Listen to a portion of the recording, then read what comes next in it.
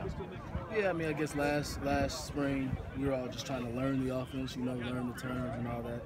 This spring we're trying to make sure we iron out the little things, the details, the route depth, all that little stuff, just to make sure that we're perfect and stuff like that. So I'd say that's the biggest thing. Is just last year we were learning, this year we're trying to perfect this stuff. What's the biggest difference with Coach Christ? I mean, now I work with him a lot more. Obviously, he's being an offensive guy, so I don't know if there's much of a difference. Just besides the fact that I'm with him a lot more. That'd be the biggest thing from my perspective. Daré, in what areas do you want to be better this year overall as a running back? Everything. I want to get better at everything. Whether that's running, protecting, catching, all that. Being a leader. I just want to make sure I'm improving. And this is a good day for me. A good day for the whole running back group. So that's what I want to do. Just make sure I get better with everything. Were there any stakes there with that drill at the end of practice? What's that? Were there any stakes involved with that? Pride. I mean, I had to pick the defensive guys. Oh, you did? I tried to pick the worst catches in Chigway somehow. I don't know what that was. We dove for a punt and caught it, but it was just more fun. Coach wants us to, even though we're not having much crossover, still wants us to have some type of competition, even if it's fun or not. So it was just some fun in practice.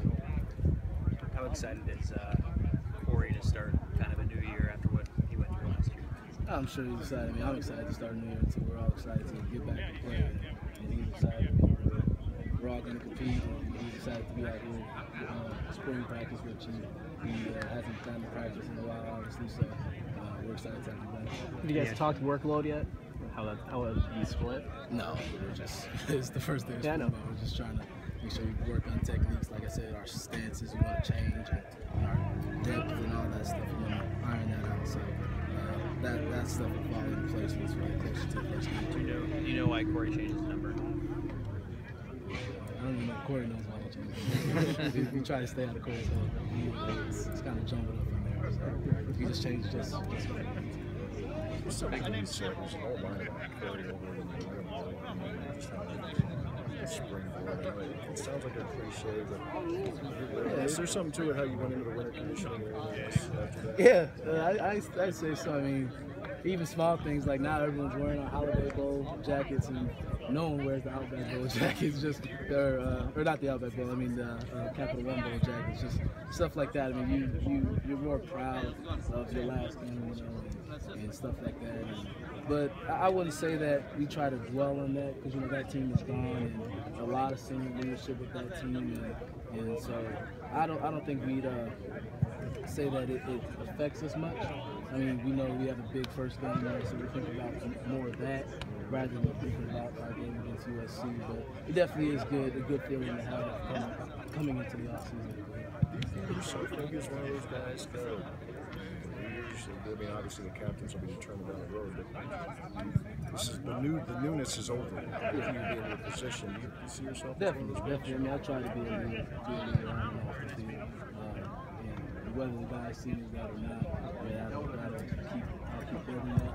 But I personally try to act like a leader and do my actions through the way I speak and stuff like that. So I would definitely say so.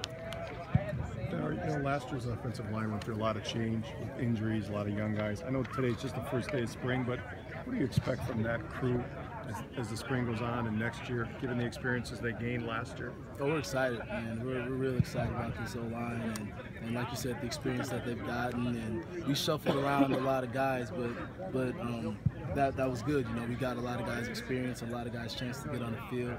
And Coach Rudolph, I mean, these guys are just going to keep on growing. So really excited about what these guys can do. And we'll see better, obviously, when we get pads on. But, I mean, at least today, I mean, the guys are moving quickly, and their first step are in the right direction. So it's all. What have you seen from Ramczyk, just as an athlete, like lifting weights and training?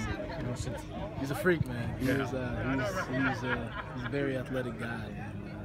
And even last year, we Schobert, he would talk about how Ramczyk just a beast down on the scout team. Obviously, he couldn't play, but I mean, he's a special athlete, and we're excited to have him holding down that left tackle spot. So it should be good. We shouldn't miss a beat from having Marty there last year. When that offensive line's going through setting up the run protections, is it all manpower at this point, or have you guys installed any zone yet? Oh no, I mean we're just installing the little stuff by little stuff. So we did power today. I'm sure we'll do zone later on in the later installs, but we just want to take it one thing at a time. And we want to make sure that we're not trying to put too much stuff in at once. Obviously, we don't play for a long time, so just to make sure we iron out all the techniques with gaps and we'll move on. Was it strange seeing a new quarterback back there after spending your whole career with Joel?